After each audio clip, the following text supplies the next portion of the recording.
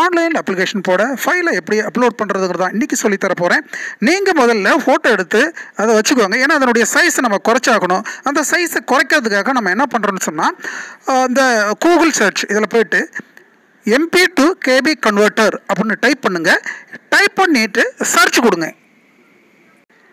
இந்த ஃபோட்டோ ஐடியை உங்களுடைய ஃபோன் கேலரியில் தயார் நிலையில் நீங்கள் வச்சுக்கணும். நீங்கள் இப்படி கூகுளில் சர்ச் கொடுத்த உடனே உங்கள் சர்ச் கொடுத்துக்கோங்க. இது மாதிரி வரும். இப்போ சர்ச் கொடுத்து இப்படி வந்த உடனே ஃபஸ்ட்டு எடுத்த உடனே இருக்குது பாருங்கள், அதை கிளிக் பண்ணுங்கள். கிளிக் பண்ண உடனே இந்த கன்வெர்ட்டர், ஆன்லைன் கன்வெர்ட்டர் இப்படி வந்துடும்.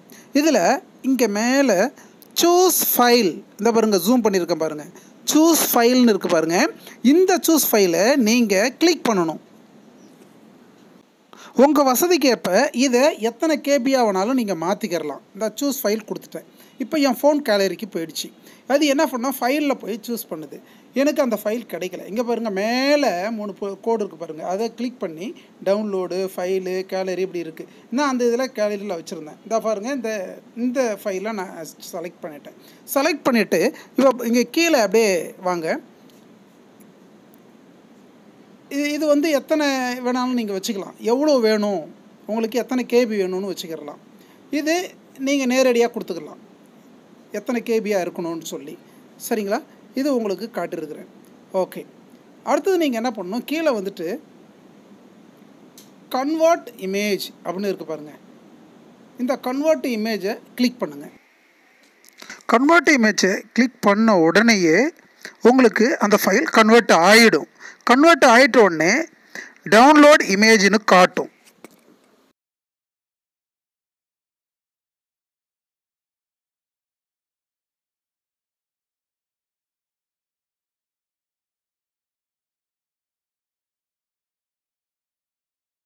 கிளிக் ஹியர் டு டவுன்லோட் அப்படின்னு இருக்கு பாருங்க, அதை நீங்கள் கிளிக் பண்ணுங்கள்.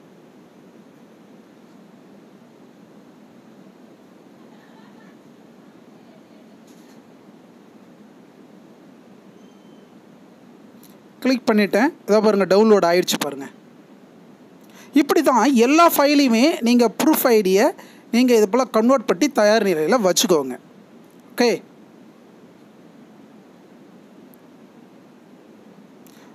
இன்னொரு ஃபைலை நீங்கள் அது போல் வந்து சைஸ் குறைக்கணும் அப்படின்னா இங்கே மேலே பாருங்கள், சைஸ் இருக்குது பாருங்கள், R click here to resize another இமேஜ்னு இருக்குது பாருங்கள்.